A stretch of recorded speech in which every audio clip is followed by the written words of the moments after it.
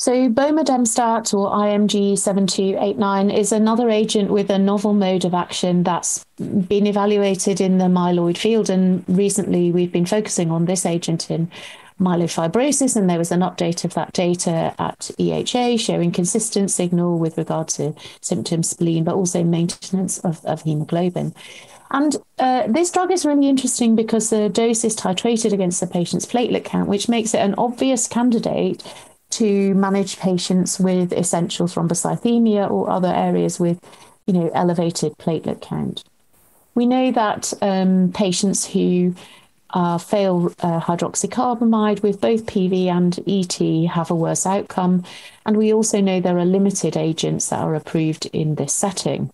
So I was really heartened to see the data presented at EHA with regard to safety and efficacy for this agent, which is an oral drug with a good side effect profile, a little bit of dysgeusia and some GI toxicity, but generally well tolerated, with very striking clinical benefit for patients, normalizing the platelet count for the majority of patients within 6 weeks, not touching the hemoglobin. So that's really important because so many of the other agents we use for these patients, such as ruxolitinib, for example, cause anemia, and that's problematic. So I think this is really exciting. The symptom data is also impressive.